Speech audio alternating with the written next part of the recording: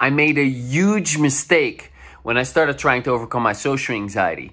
And I see the same mistake being made by a lot of the members inside our Social Confidence Club, as well as in my clients. And I want to help you avoid that mistake or stop making it so that you can truly empower yourself and overcome your social anxiety. Because if you keep making this mistake, you will not overcome your social anxiety. Hey, it's Seb from Social Anxiety Solutions, where we combine the best of therapy with energy psychology to completely overcome your social anxiety. So what's the mistake I was making when I tried to overcome my social anxiety? I was trying to become socially confident. Completely 100% anxiety free. Free to be myself. Confident talking to strangers. Saying whatever comes to mind. Not giving a what other people think of me. Talking to any attractive girl I wanted. Being able to make friends and make everyone my friend. Basically, I created this idealized image of myself. This ideal social Seb. And I then began working on addressing all the problems that are in the way of me being that way. So I could basically become socially perfect. Now, after years of doing this, I actually did make a lot of progress because, tapping is very powerful. I was doing a lot of inner work. I was working with great practitioners. So I did make a lot of progress, but I was still having social anxiety and I was also still blushing. It didn't change until I met my mentor, Dr. David Lake, who's a psychotherapist, a therapist, and also a tapping expert. And in our sessions, the focus was brought to acceptance. Acceptance of the anxiety, acceptance of the blushing, acceptance of the undesirable parts of me and the undesirable emotions, the insecurity, the shame, the part of me that was not cool, the part of me that wasn't funny, the part of me that wasn't smart, and so on. And this is what actually over time led to a complete neutralization of the problem. So yes, I am anxiety free. It's not a problem in my life, and it hasn't been a problem in my life for a long time, and I feel comfortable and relaxed and at ease socially. But it was acceptance that helped me get there. Acceptance of the shame, acceptance of the blushing, acceptance of the anxiety. I made room in my inner world for that to exist, and still accepting myself while I was feeling ashamed, while I was feeling insecure, and no longer needing to be Mr. Socially Perfect.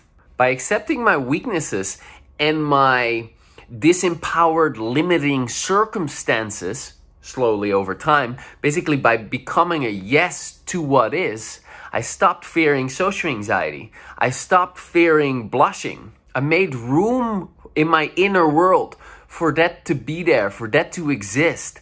I accepted it so that when I would become anxious or when I would blush, it didn't mean anything bad about me anymore. It didn't mean that I was a loser, or that I was weak or pathetic or not a real man. It was simply an experience that I was having. I was experiencing all the emotions that were passing through. And that allowed them to do exactly that, to pass through. And so anxiety no longer triggered a stronger fight, flight, freeze response. This is what it can do. If you experience anxiety over a long period of time, your brain can start to see the social anxiety symptoms, like the lump in your throat, heart racing, etc., as it can label those as a threat as well. And so now you notice your heart racing and you get even more anxious. So that went away as well. So it didn't trigger stronger fight, flight, freeze response anymore. I could be with it and just let it go and let it pass. Now, this didn't happen overnight at all. This was a process, and it took a lot of time, effort, energy, assistance, but it was so worth it. And the mindset of acceptance was absolutely key. So while the advice I give here might sound counterintuitive, take the following to heart. Stop focusing on trying to be Mr. Perfect socially or Miss Perfect socially, becoming that. Stop trying to become socially confident and instead focus on self-acceptance. Make your suffering okay, even though it's tough and challenging. Make your shame, insecurity, and anxiety okay, and release your negative judgments. And make your self-judgments and your self-criticism okay. Because it's just a pattern. Don't judge yourself for the pattern. It keeps you in a loop. Accept everything. Accept you. All of you, your emotions, your negative emotions, your difficult emotions, your difficult life circumstances, your limitations because of this, your lack of friendships or lack of ability to connect, your awkwardness socially because of the anxiety, your lack of being able to freely speak your mind, how difficult certain life circumstances are right now, etc. Now, I know that this is a big ask and it doesn't happen overnight, like I said. And it's very challenging to do this, especially if you don't have tapping, but thank God you do have tapping. But this is it. This is an essential key to get to social ease, to get to effortless social ease, to freely being yourself socially. You need to have acceptance. For lasting change to happen, acceptance is required. I'll read you this quote that David sent me once. When I can stand in acceptance of where I am, then I open myself up to the possibility of moving beyond that point to another point. I open myself up to the possibility of change. However, the more I am pushed to change, the more I build up resistance against that change, and the more impossible change becomes. In this lies the paradox. Change comes not in frantic effort to become someone different, but in aware acceptance of who I am. This is from Gestalt therapy, called the paradox of change. Now, it makes sense, like, I want to change. I gotta push myself. I gotta do something about me. I gotta change myself into someone else. But it's not like that. Change and transformation doesn't mean you're gonna become someone different. You're just gonna feel safe being your true self. And so change is all about making peace with who you are, making peace with your emotions, making peace with your life circumstances, even though they're not the way you want them to be, making peace with where you're at. Joseph Sandler, the British psychoanalyst, described psychotherapy as the process of making friends with the unacceptable parts of ourselves. Because think about it, when you are okay with all of you, now you have nothing to hide. And now you bring all of you to the party. Now you bring all of you to the social interaction. There's nothing you got to hide anymore. How empowering is that? Now I'm going to teach you a simple approach to start the process of acceptance. But before we get to that, I first want to clean up some misconceptions about what acceptance is. Self-acceptance does not mean, A, that you want, like, or approve of the problems and unhelpful parts of you.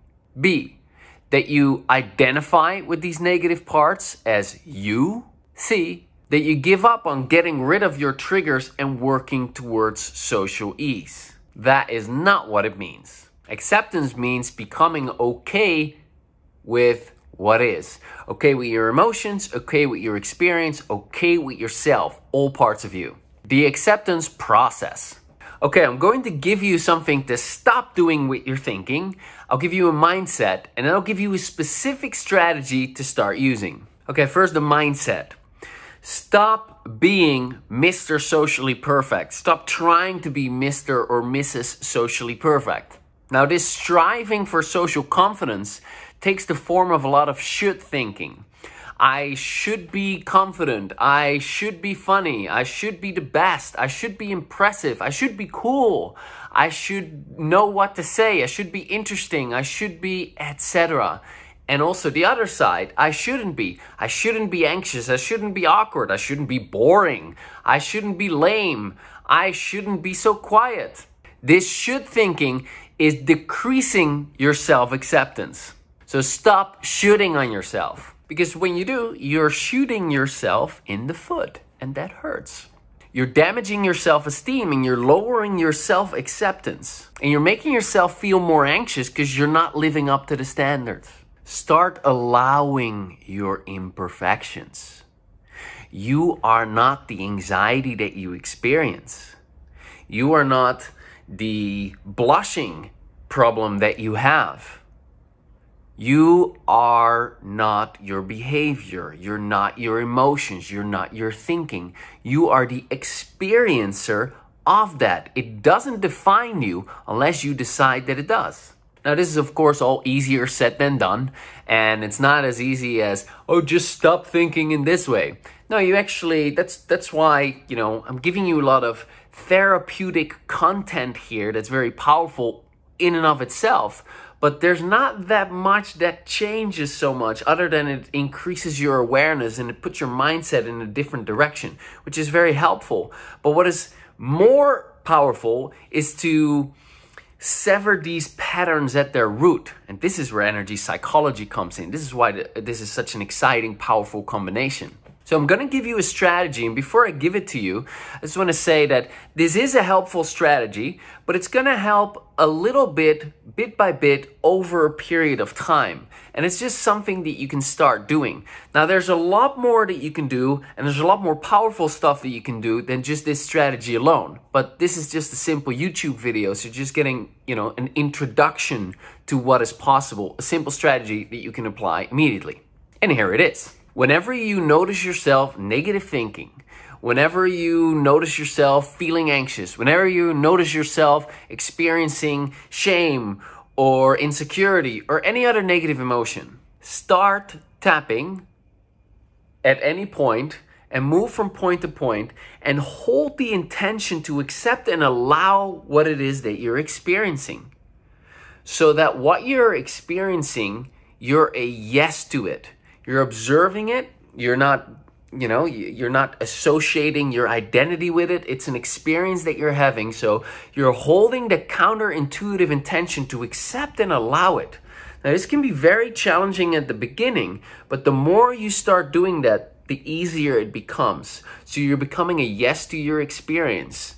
You're not trying. I know that tapping works to release stuck negative emotions and shift limiting beliefs and so on. But this tapping that we're doing, the intention here is very different. It's very specific. It's to allow the experience you're having, to allow the anxiety to complete its cycle, to give room for that sadness to process, and so on. There you go. That's the strategy. Now, this process interrupts automatic negative thinking.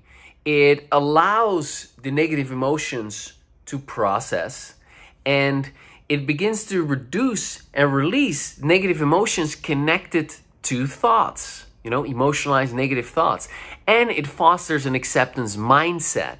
Now, all of this empowers you towards more self-acceptance and less social anxiety. Now, there is more to becoming social anxiety free than self-acceptance alone. There are two other keys. One is overcoming subconscious resistance, and two is neutralizing that which triggers your social anxiety. But accomplishing acceptance is an essential key to getting there. So don't demand 100% social confidence. Instead, aim for self-acceptance. Accept your flaws and imperfections. Make room in your inner world for anxiety, for parts that you don't like. Accept them. Accept your emotions. Come to terms with behavioral patterns that suck. Make acceptance your focus, because that will set the stage for effortless social ease. But self-acceptance is an essential key. Now, if you'd like to boost your self-acceptance in just 10 minutes, I suggest you check out this video here. And in that video, I guide you through an emotional release technique, the tapping, and I'll instruct your subconscious to deepen self-acceptance. Go check that out right now, and I'll talk to you very soon. Bye for now.